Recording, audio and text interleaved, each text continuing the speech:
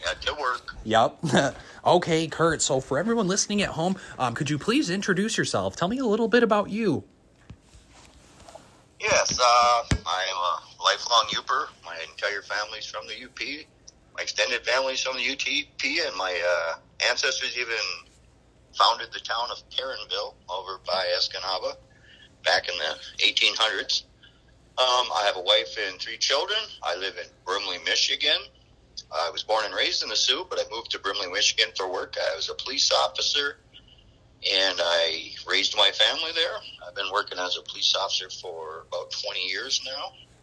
I've been active in local and regional politics for probably 10 more years or more. I did go to Lake Superior State University, have a bachelor's of science degree in political science, public administration.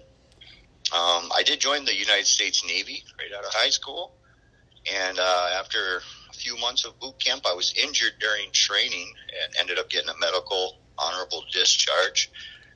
So that's when I moved back home and started going to college, working in the area, and I eventually worked as a law enforcement officer. So that's my background. Yeah, sure. Thank you for that. And Kurt, so tell me a bit about how your background has led you to running this race this year.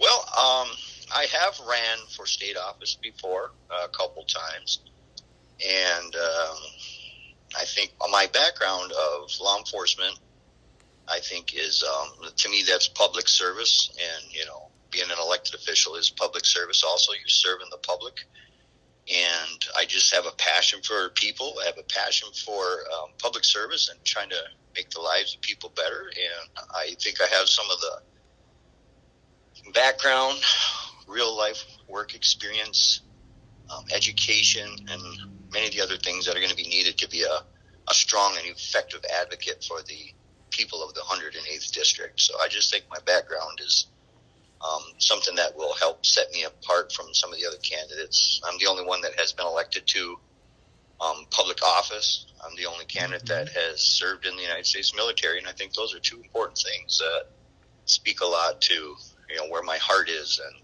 my passion is for the people, our communities, our state, and our country. Yeah, definitely. Thank you. And now, following the last general election, there was a lot of talk about democracy being at risk through voting methods or the soundness of our elections. What are your thoughts on that in the past and moving forward? Can you kind of be a little more specific on what you're asking? Sure. Following the last general election, there was a lot of talk about people believing that Trump is still the president or saying that the election was just rigged and that there is no faith in it, sorts of things and ideas like that. What are your thoughts on that idea in the past and moving forward with this coming election? Yeah, sure. Well, I do think that every election you see things happen that shouldn't happen. And you see every election people are charged with voter fraud and ballot stuffing, etc. It happens every election. You try to keep it to a minimum, of course. And, when issues come up that there seems to be evidence, then it should be investigated, as it has been in the past. I think that because of the, COVID pandemic over the last couple of years, that it threw everything in a, turmoil, right through an election for the president. And so, yeah, of course, there was lots of things that possibly happened that probably shouldn't have happened. I think we've seen some other states, such as Wisconsin, where the Supreme Court showed that, the ballot boxes that were placed all over the, voting districts violated state law. And I think Michigan had some of those same issues where the legislator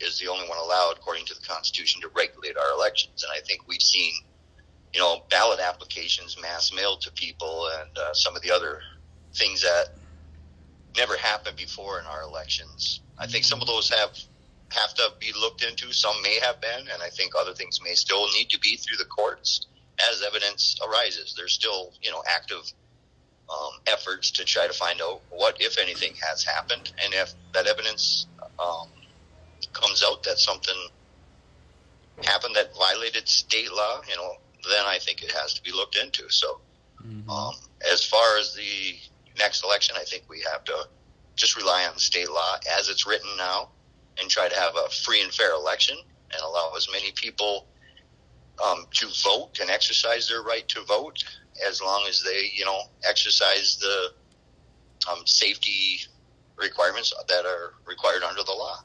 Mm-hmm. Yeah, and another topic here, with the likelihood of abortion access being on the ballot in November, what's your stance on that proposal?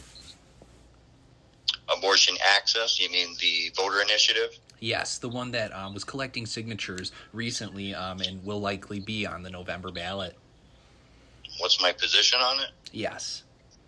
Okay, well, I'm against it. I mean, I'm not against the people voting. And, if a ballot initiative follows the procedures and it's declared, the signatures are declared valid and it's on the ballot for the people to decide, I'm in favor of that. That's part of our constitutional process.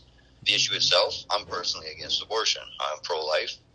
And so, I would take any steps as an elected official to oppose abortion.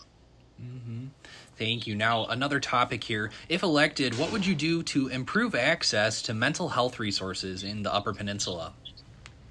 Well, I would, see what the bill in front of me is. How does it help our district? And I would look at it and determine if it's a good bill, if it does help with mental health access.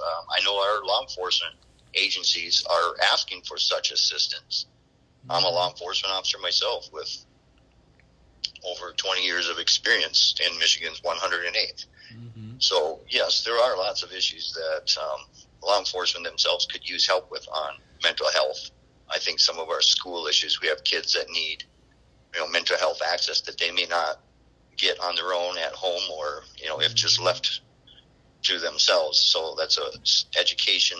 The educational institutions are having a big push for mental health access and counselors located in the school. And, as a school board member myself, I was elected several terms to a school board, and I was elected the president of the school board for several terms. We were in favor of that. I voted in favor of that, and I think that's some of the things we can do. Law enforcement needs help with mental health services. Our schools need help to have our children have access to mental health. So I'm in favor of those types of issues. But to be specific, I would just have to see what the bill is, and I would have to use my judgment and decide if it's in the best interest of our district. Doesn't mean I'm going to support every bill in front of me that has anything attached to mental health. I'd have to look at it and see if it's a responsible bill and if it actually solves the issue it attempts to solve. Yeah. Thanks. Now, just one more topic here. If elected, what would you do to improve access to care for seniors? What, do you mean healthcare? Sure. Kind of two topics here. So one thing is just knowing that a lot of seniors in sometimes the Western Peninsula, end of the Upper Peninsula, will have to travel longer times, or some services aren't offered locally, as well as a recent study came out naming Upper Peninsula, especially those western ends, as some of the worst places to retire. So just thinking in that kind of way. Sure, yeah. And I think it's important that our elders get access to the healthcare they need. The prescription medicines that they need. Sometimes it's home health care or hospice that they need. So I'm in favor of any proposal that helps our elders. And I also know that our 108th district and the UP in general has a higher percentage of veteran population than the entire state. Mm-hmm. And so some of those issues are the same that our veterans are confronting. They have to drive. We have a program around here where they have volunteer drivers to try to get veterans up to Iron Mountain or down to Saginaw, several-hour drives just to access veteran healthcare clinics. We are trying to build a clinic here in Sault Ste. Rita, at least, initial care until they get sent off to a specialist. But I would support things like that for all our elders, maybe expand Medicare eligibility, and then just look at any specific proposal or bills that are introduced that would help address the issues that our elders and our veterans are confronting. And if I think it would help solve the problem and it's done in a fiscally responsible way, I would support those types of initiatives. Mm-hmm. Yeah, thank you. And now, thanks again, Kurt, for chatting. And this will be my final question. Do you have any message for undecided voters right now? Yes, I think if you're undecided, it should be an easy decision. You look at the candidates; they're all good people. And you look at me as a candidate that I have had, 10 years of experience as an elected official locally. I've fought on issues with Economic Development Board that I sat on for 6 years. The International Airport Board I sat on for 6 years. I was elected to the Brimley Schools, a public school here in Michigan's 108th. I was elected the board president for 3 terms. I was also elected to Eastern Upper Peninsula Intermediate School District Board of Directors, which represents a great portion of our 108th district. I'm also the only candidate that served in the United States military and took an oath to defend our country, our community, our families, and our democratic republic. And I took the same oath as a law enforcement officer for 20 years here in the 108th district.